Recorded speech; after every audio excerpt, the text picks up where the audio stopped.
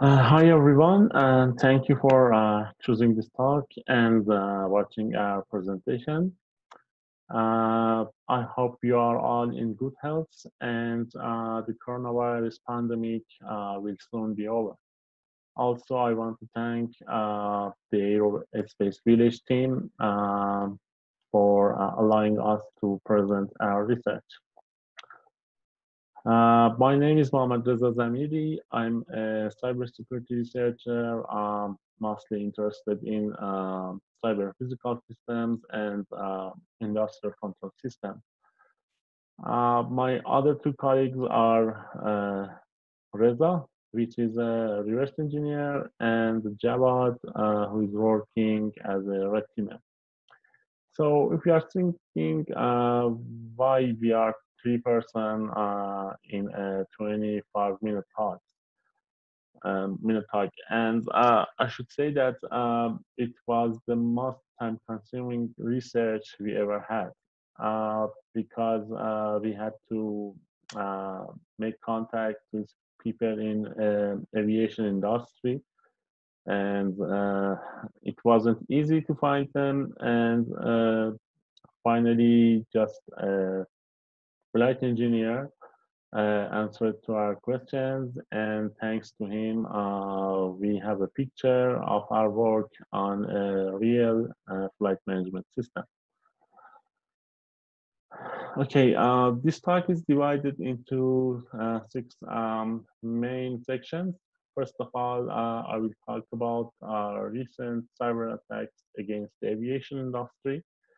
Also some basic stuff about avionics systems and how these new technologies can turn an airplane into a target for cyber attacks. Secondly, I will explain that what is a flight management system, which is one of the most important avionic devices that could be found in a modern aircraft. Um, After that, I will discuss some risk scenarios against flight management systems and how we can see it from an offensive perspective. Then I will explain the process of analyzing an FMS data integrity check mechanism and how we found a weakness that allowed us to bypass it. And finally, we have a demo, which is uh, about bypassing CRC algorithm and also the malware. Okay, here are some examples of recent cyber attacks against the aviation industry. The first one was a ransomware attack against New York airport. Second, the same kind of attack against Albany Airport 1 year earlier.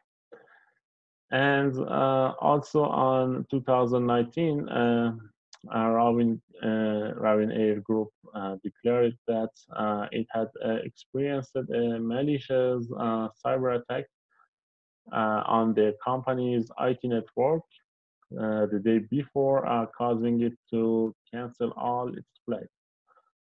And in 2018, a ransomware attack turned off the electronic flight information screens at Bristol Airport. So these are only some examples, and we want to show that instead of common malware attacks, and especially designed malware, which is able to target the avionics systems, will be more challenging.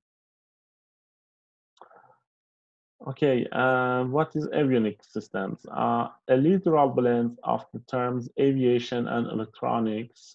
Uh, Avionics is a category of electronic systems and equipment especially designed for use in aviation. The aviation installed in an aircraft or a spacecraft can include engine controls, flight control system, navigation, communication, flight recorders, lighting systems, performance monitor, and systems that carry out hundreds of other mission and flight management tasks. Every modern aircraft, spacecraft, and artificial satellite uses electronic system of varying types to perform a range of functions pertinent to their purpose and mission. A flight management system is a fundamental component of a modern airliner avionics. In many ways, it is like the GPS in your car with waypoints programmed in between the origin and the destination. You program in where you are going and off it goes. A primary function is in flight management of the flight plan, um, using various sensors to determine the aircraft position. The FMS can guide the aircraft along with the flight plan. The FMS will allow the airplane to hook up their autopilot and maintain the heading within a few feet.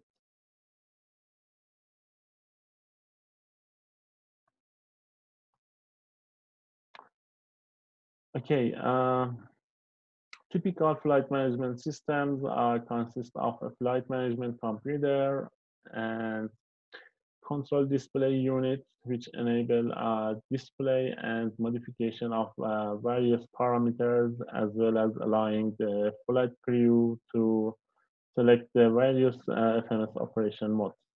And also, uh, a data loader is one of its important components. The flight management computer is the heart of a flight management system, providing centralized control for navigation and performance management. The FMC accepts information from numerous navigation sensors, including VOR, distance measuring equipment, and GPS.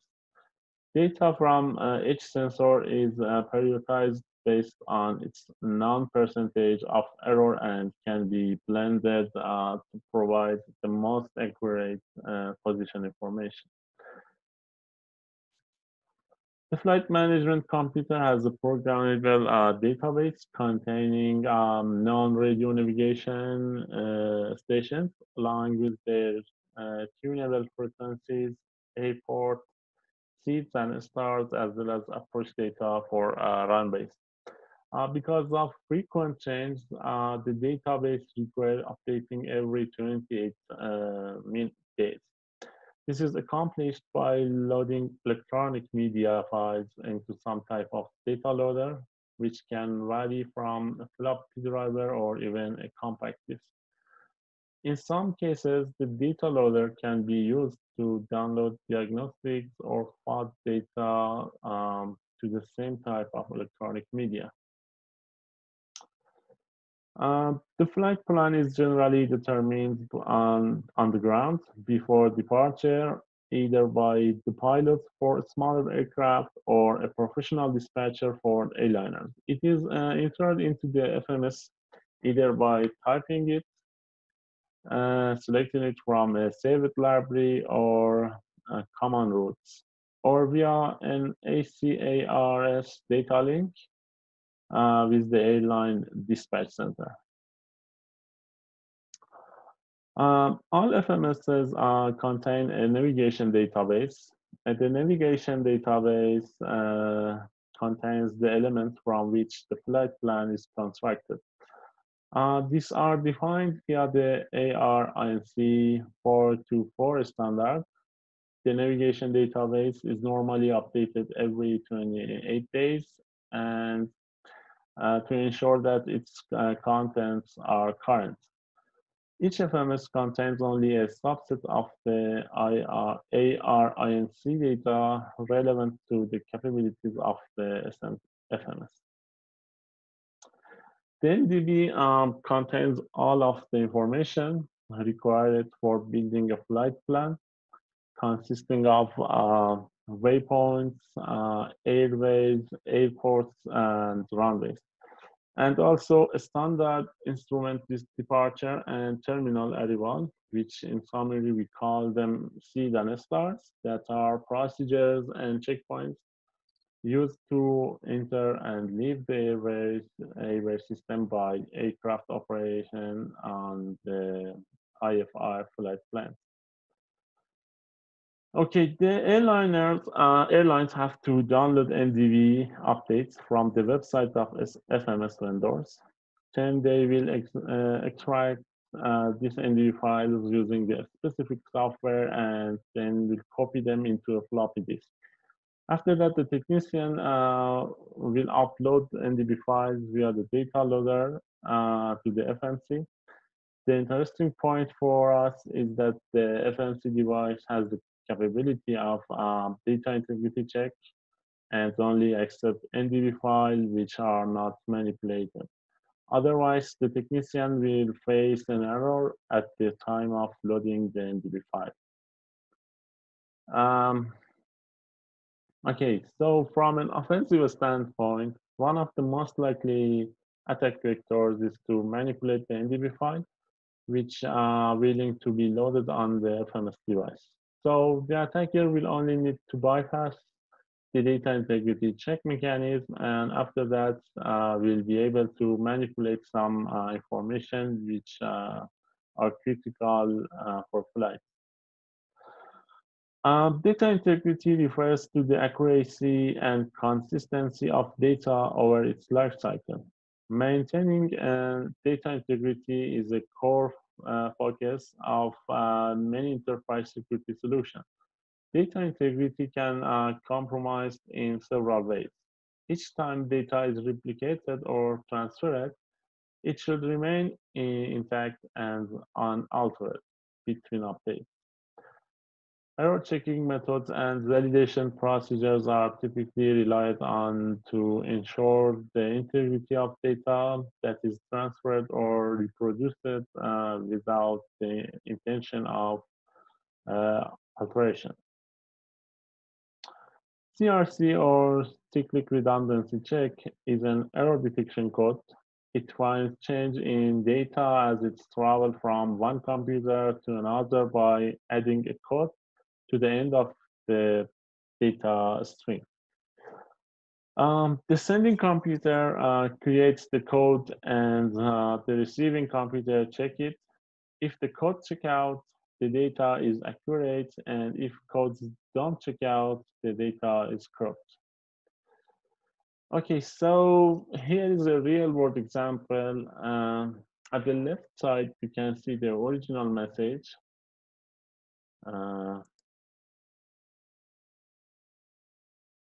Here, which is going to be transmitted. And at the center, we have a generator, polynomial or CRC generator, which is 4 bits. It's coming from the algorithm. It can be more bits based on the different CRC algorithms. So the point here is that we should add one bit less than its actual length at the end of our original message. Okay, so we have to, this original message should be divided by our CRC generator. But the division of polynomials differs from an integer division. The underlying used an integer used arithmetic for CRC calculation is based on the XOR operation, but I guess many of you have previous knowledge about it. It is very simple, and the resulting bit, let me, and the resulting bit evaluates to 1 if only exactly one of the bits is set. Otherwise, when the number are the same, the result will be 0. Okay, so we will continue this operations till the end, and finally we have here a checksum. This value is called checksum. We should add this to the end of the original message, and the data is ready for transfer. Okay, so at the right side, uh, this is what will be happen at the receiver side. If you look, we started here with some zeros and reached to the checksum. So here, the receiver will start this checksum at the end of our message, and it must know the CRC generator. So it is the reverse process of our previous mathematic operation, and it should reach to the 0, and this way we can ensure that data is not altered. Okay.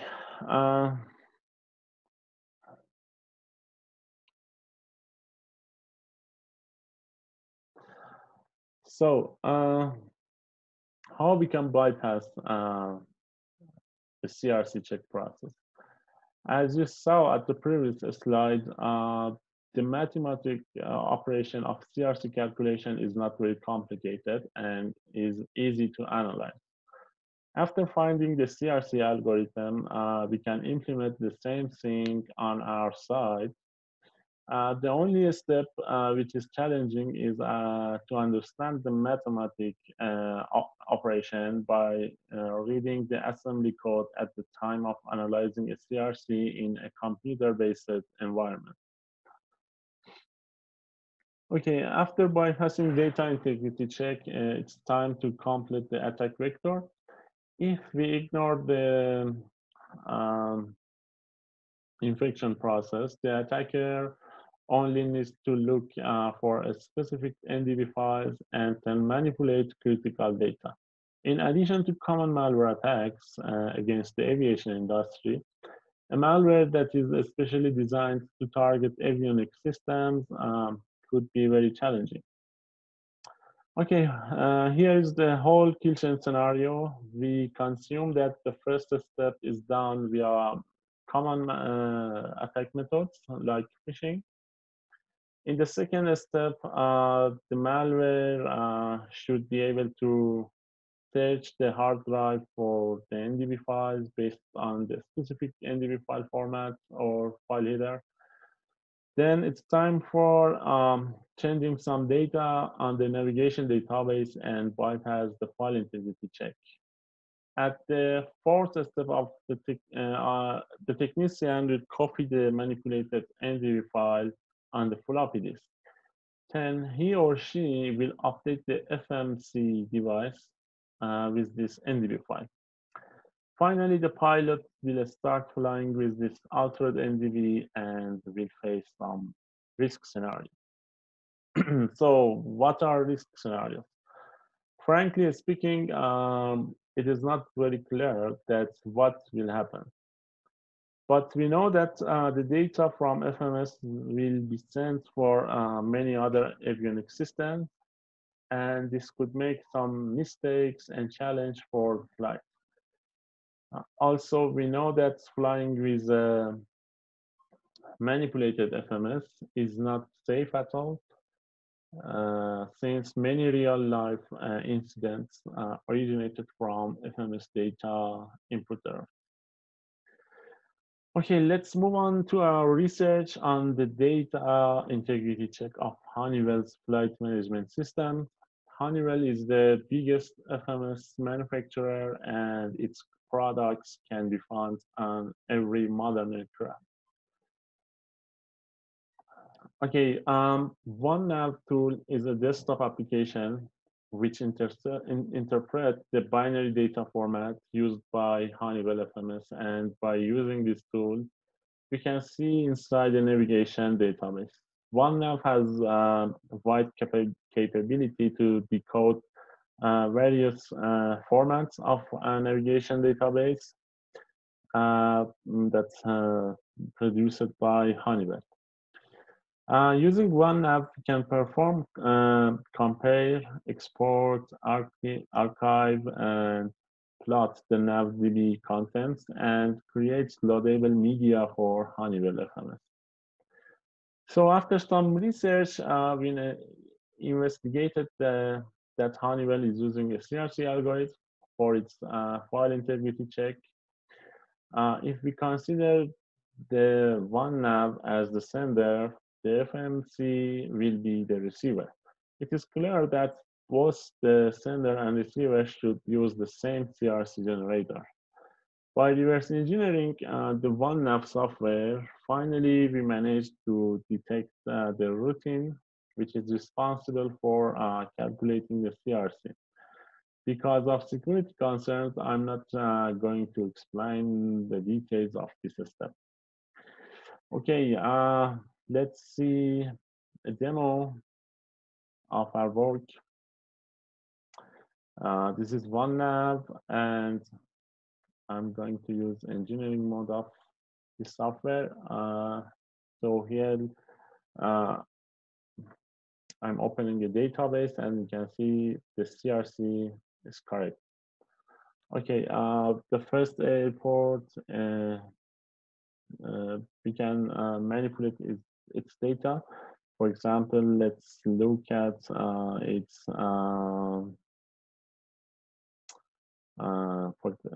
this data is related to its location, and I will just copy it on Notepad.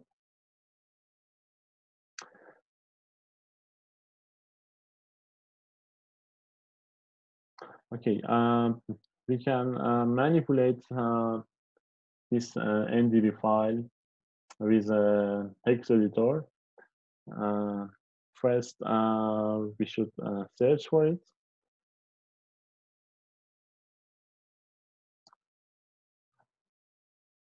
Okay, so just a little bit change and saving as a new NDB file.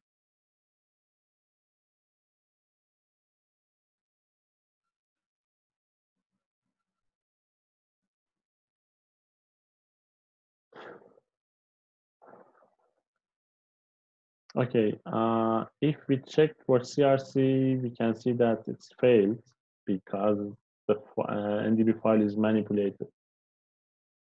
And this side will not load on FMC device.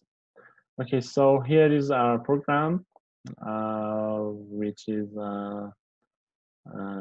fix the CRC check.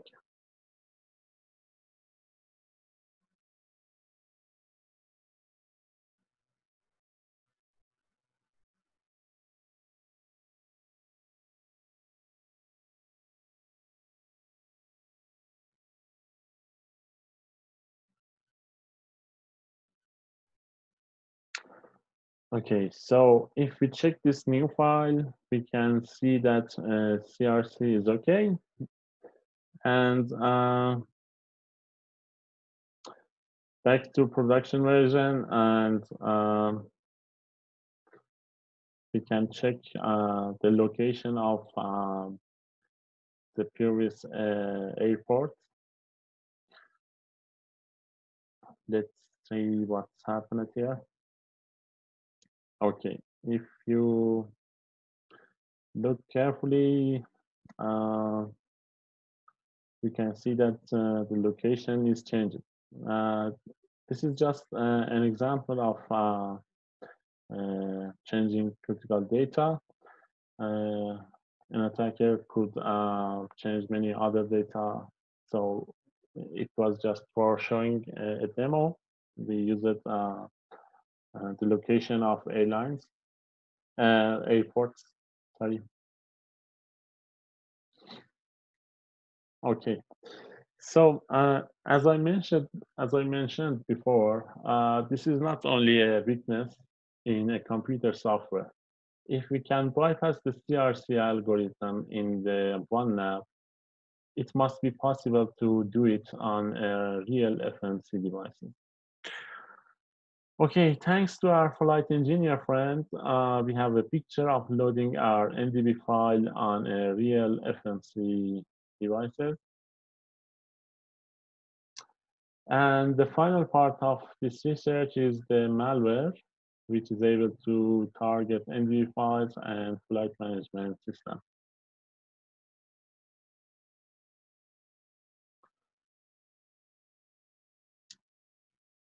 It is the automating of the previous demo, but using a malware. Okay, you can see the same airport here. I'm running the malware. Okay.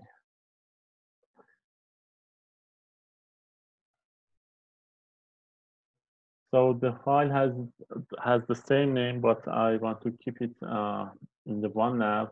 So I'm going to rename it to show you what happened to this file in contrast with previous one.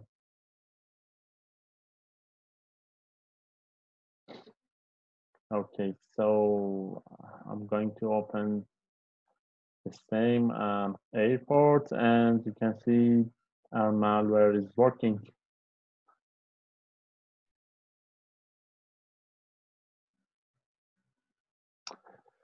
Okay, about 1 year ago, we reported the vulnerability to the Honeywell PSIRT team, and after some months, they told us that they have issued mitigation and warned the customers.